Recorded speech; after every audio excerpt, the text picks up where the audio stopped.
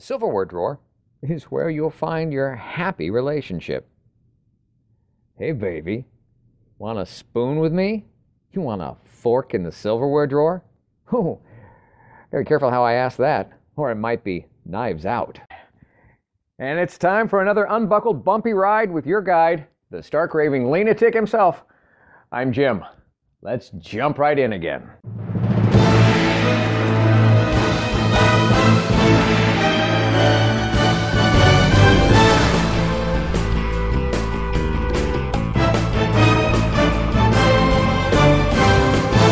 Welcome to my podcast based on my brand new book, available on Amazon, Live Life Lean, L-E-A-N.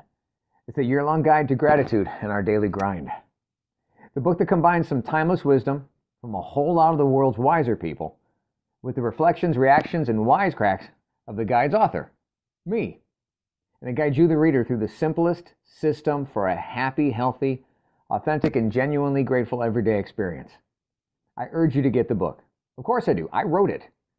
It's either at Amazon or at my website, ampurage.com. A-M-M-P-U-R-A-G-E. But even without it, let's make next week better than last, our next year better than the past, and get started now with today's episode of... The subject of silverware is not a flat one, and the lessons of the silverware drawer are not easily open and shut, but they are definitely something that I do give a fork about. Yeah, pull up a chair, there's going to be a dose of do's and don'ts in here about cutlery and what cuts the mustard, or what just cuts the cheese in relationships. And thankfully we have a really hip psychiatrist to thank for the lesson that actually may help your relationships. It actually may have saved our marriage. Definitely helped save me from slicing my fingers off many a time. Are you ready? So, in most homes, in most kitchens, dare I say, in America, over 90% of kitchens, I would dare say, have this drawer. It's a specific drawer. And inside that drawer is a system of, shall we say, dividers. Or between these dividers, what we refer to as flatware or silverware. And this is the silverware drawer. You got one? Ever seen one? Okay, so you know what I'm talking about here. Now inside that drawer, that silverware drawer, are those dividers, those segmented sections, partitioned places for, well, for what? Why are they there? What purpose do they perform? Well, that's easy, right? They're there to keep the forks and knives and spoons where they belong. Forks with forks, usually, long with long and short with short, kind of a silverware segregation system. Let's not take it any further than that and piss people off here. What we're talking here is what we use to set places, not races. So, place setting stuff, segregated by other types that look like that type. Forks with forks, knives with knives, spoons spooning other spoons. That's what the drawer is for, right? Yeah, tight. But not where I live. I started to say, not in my house, but then I remembered it's not my house. It's our house, our home. And that's the moral behind our story here.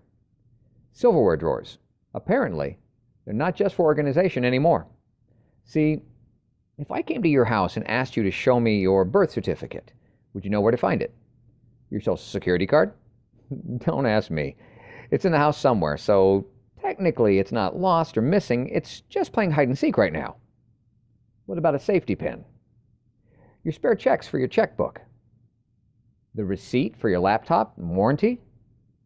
What about your 2014 tax returns? See, regardless of how many or how few of these that you could instantly produce without too much digging and rooting around, I bet that if I were to ask you for a fork, you would know exactly where to go get one. Why? Well, because the system for organizing your silverware is supposed to demonstrate your organizing principles. Like these. First, forks are supposed to be kept with forks. Next, forks are supposed to have a single and consistent home or space. Next, forks are to be put back right there in that space after being used and, of course, washed. And finally, and everyone in the household is in agreement about it. Whoops! Say that again? That part how everyone agrees where the forks, spoons, and knives reside? Well, not in our house. And for years it brought frustration and fights and tears. Yeah, tears. Because the difference between my wife and myself on the spooning other spoons subject started spats, and then frustrating words were fired off, spit out, fights were started, wars began. And all because she just threw all the forks, knives, and spoons into the drawer willy-nilly and Willy Wonka'd out of whack, spoons forking each other with the perverted little perforated knives cutting in on the dance. There was no fork file, no spoon segment, and no nook for the knives. They all just got thrown in whatever way they came out of the dishwasher. Yeah, I know, don't get me started on right and wrong ways to load a damn dishwasher here, Martha Stewart. Just stow it, you're missing the story here. See, my wife and I were vastly different here. I like them one way, she liked them another. I like knowing when my fingertips were at risk from a sharp knife tip. And she, well, she never seemed to care. I liked what I saw was the efficiency of knowing exactly where a fork was when I felt my way around for it in the dark reality of a midnight munchie march. And she saw no advantage to segregating the silverware. Enter the psychiatrist. Nope, we didn't hire one. We're friends with one. And in just having basic discourse, the subject came up. And the psychiatrist chose to ask me. Me, the person who liked an organized silverware drawer, asked me what was the why behind it mattering to me. I said, well, it's more efficient. It's more efficient to quickly get what you want right when you want it. And it's safer than fingering through forks to be surprised by a steak knife. I said back to him, get the point? Well, I deserved what I got served next. He said, are you sure? How do you know it's faster? Has anyone ever done a time study on which takes more or less time, taking the time to specifically place each piece in the drawer versus the time it takes to search for a piece when you need it? Oh, crap. I knew I'd forgotten something. I forgot to bring my time motion study data to this debate. And that was because it doesn't exist. He was right. And then the dagger was driven in like a butter knife in between my big spoons. He said, and besides, it's half her silverware too. And with that, I realized I didn't want to lose half of our silverware. Or half of our home. Or have to lose her for the rest of all of my life. It's half her silverware too. And it's only forks and knives here. And ever since, I gotta tell you, our spooning has expanded and improved.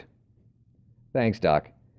You taught us, the meaning to a happier relationship can be kept safely tucked or tossed inside of our silverware drawer.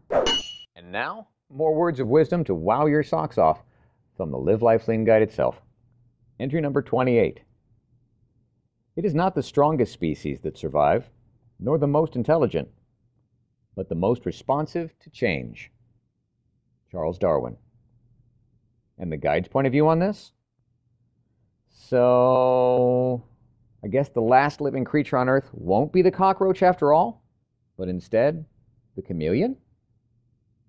Using the Live Life Lean Guided system, what do you think about this? What have you learned recently that was new? What have you earned that wasn't just handed to you? Where have you added to the world that wasn't just about you? I'll be grateful for all this. Reflect on it, respect, and navigate somewhere next. Thank you for listening. I hope you're enjoying your copy of the Live Life Lean, L-E-A-N guide. Enjoying it almost as much as I did creating it. And if you don't have a copy yet, go on over to amperage.com or Amazon and get started today experiencing the amazing power of knowing every day is literally yours to be grateful about. And you need never feel unfulfilled again. I'm Jim Hall. And until next time, good health, God bless. And now, go get a little dirty learning something new. Earning what's not given to you. Adding to this crazy world that we share. And navigating your way to something new and next.